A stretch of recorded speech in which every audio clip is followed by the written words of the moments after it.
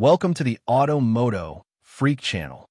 Greetings to all viewers, subscribers, supporters. So to the point.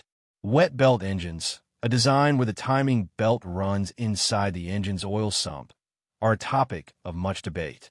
They can be a source of significant reliability issues, but these problems often stem from a combination of design flaws and a misunderstanding of their specific maintenance requirements.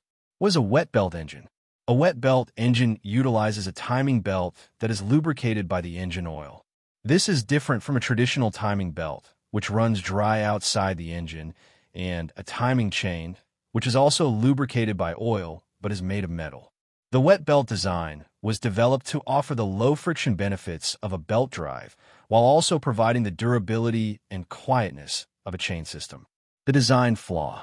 The primary design flaw lies in the interaction between the belt and the engine oil. Over time, modern, low-viscosity oils and the additives they contain can cause the rubber compound of the belt to degrade. This degradation leads to a number of problems. Belt failure. The most catastrophic issue is the belt breaking, which can cause severe, irreparable engine damage. Oil sump contamination. As the belt breaks down, microscopic pieces of rubber shed into the engine oil. This debris can clog the oil pickup strainer, starving the engine of oil and leading to catastrophic failure. Reduced oil pressure. The clogged oil strainer restricts the flow of oil, leading to a drop in oil pressure. This can cause premature wear on other engine components, such as bearings and turbochargers. The misunderstanding. A significant portion of the issues with wet belt engines can be attributed to a misunderstanding of their specific maintenance needs. Service intervals. Many car owners and even some mechanics fail to adhere to the manufacturer's strict service intervals for both oil changes and belt replacement. The wet belt is designed to last longer than a traditional dry belt, but it is not a lifetime component and must be replaced as per the manufacturer's schedule, which is often around 60,000 to 100,000 miles, depending on the manufacturer. Oil specifications.